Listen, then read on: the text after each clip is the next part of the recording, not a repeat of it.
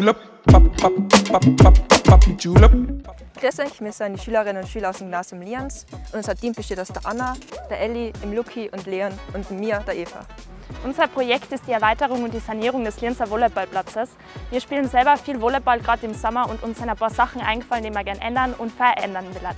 Durch einen ständigen Platzmangel im Dolomitenstadion Lienz sind wir zum Entschluss gekommen, dass wir einen zweiten Volleyballplatz brauchen. Außerdem sind uns ein paar Erweiterungen eingefallen, zum Beispiel neue Sitzmöglichkeiten neben den Volleyballplätzen. Aber nicht nur einen neuen Volleyballplatz, sondern auch die Wartung von den vorhandenen wäre uns wichtig, wie zum Beispiel den Sand von den unzähligen Wurzeln zu befreien. Außerdem waren uns öffentlich zugängliche WCs noch sehr wichtig, weil das fein war. Es gibt zwar WCs, aber auf die kann man nicht zugreifen. Öffnungszeiten waren uns wichtig, dass die einheitlich gestaltet sind, weil es oft sehr verwirrend ist und man sich nie sicher sein kann, ob jetzt der Platz offen hat oder nicht. Mir und viele andere Volleyballspieler würden sich sicher über die Veränderungen freuen, also gehen wir's an!